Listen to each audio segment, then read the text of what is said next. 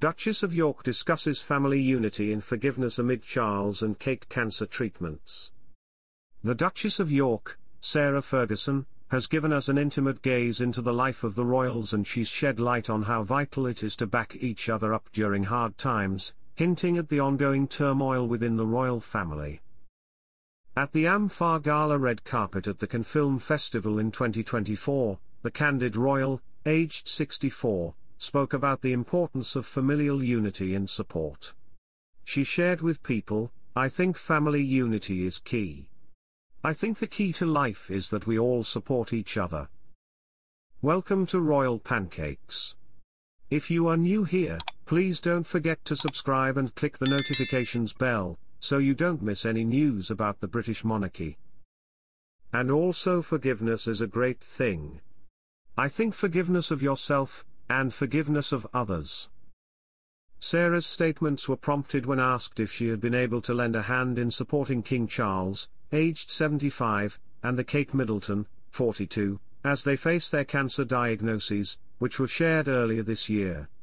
The pair announced previously that they had begun treatment for undisclosed types of cancer, with King Charles beginning his journey in February and the Princess of Wales starting hers in March. Despite both receiving ongoing treatments, King Charles has made a welcome return to his royal duties, much to the delight of royal fans, while Kate has rightly stepped back from her public role as she recovers at home. However, hubby Prince William has kept the people updated on her health, sharing that she's doing well in the most recent health update disclosed earlier this month, reports the Mirror. Fergie recently had her own health scare when she was diagnosed with both skin and breast cancer. However, after undergoing a mastectomy, she's now doing well and has put cancer in the corner. "I think a lot of people get very frightened to talk about these things," the Duchess of York shared. "I'm very happy with my mastectomy and my breasts, and just to talk about it." Meanwhile, the royal family is dealing with their own health issues here in the UK, and tensions with King Charles' youngest son Prince Harry are still high after the Duke declined an invitation to stay at a royal residence during his recent trip to England. Harry briefly visited the UK earlier this month to celebrate the 10th anniversary of the Invictus Games, but reportedly turned down an invite by King Charles to stay at a royal residence while in the country. Instead, Harry chose to stay at a hotel in London, leaving the palace blindsided, according to royal biographer and editor-in-chief of Majesty magazine, Ingrid Seward. The Telegraph reported that Harry rejected his father's invitation due to security concerns. This perceived snub comes after a tense year for royal relations following Prince Harry and his wife Meghan Markle's criticisms towards the royal family in a Netflix documentary, and in his memoir Spare. King Charles and the Prince of Wales are reportedly terrified of the potential repercussions if they were to remove Meghan Markle and Prince Harry's royal titles, a royal commentator has claimed.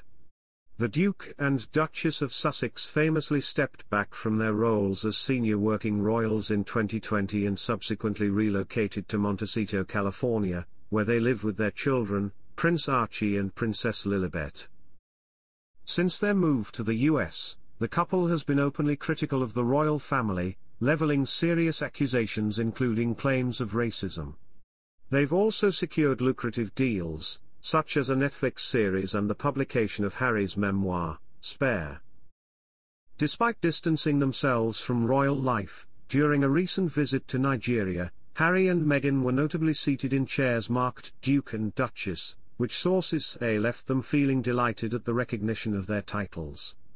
Tom Quinn, the author behind Kensington Palace, an intimate memoir from Queen Mary to Meghan Markle, suggests that there have been extensive talks between Charles and William about possibly stripping the Sussexes of their titles. However, they fear such a move could exacerbate tensions, reports The Express. Speaking to the Mirror, Tom remarked, "The last thing they want is to give the renegade royals something else to complain about." William and his father know that even without their royal titles, Meghan and Harry would carry on traveling the world as if they were royals, and most people in the world will still welcome them.